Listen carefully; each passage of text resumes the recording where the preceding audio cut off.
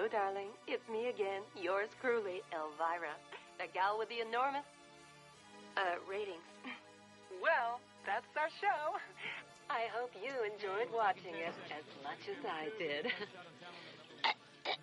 Oh, boy, I mean, could you believe that cheesy-looking monster? Looked like Gumby on steroids.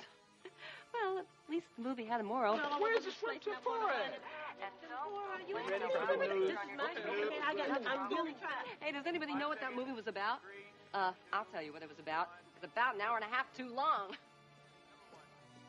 Oh, and don't forget, next week, it's the head with two things. The thing with two heads.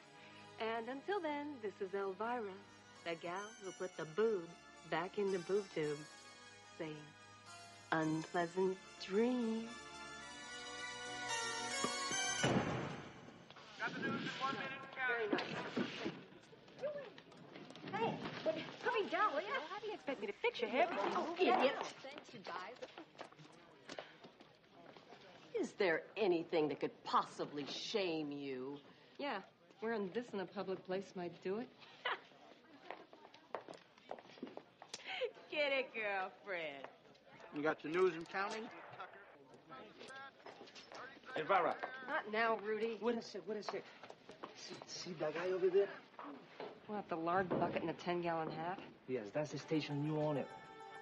From the edge of the sea to the end of the valley, you what? Shut up!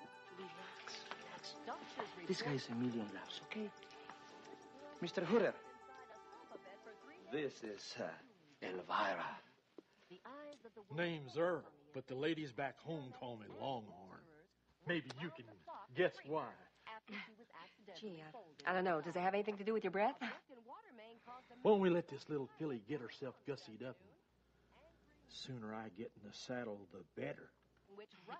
Well, sorry, partner, but looks like it's going to be you and your trusty old right hand.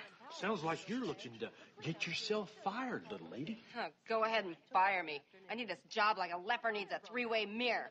It just so happens I have an act opening up in Las Vegas. Well, terrific. You can try your act out on me. It's milking time. Stop it! I'm walking.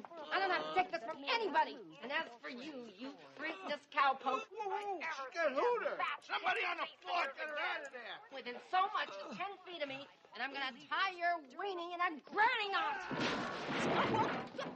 You said she was a nympho. Come on, will you? Not the ball game.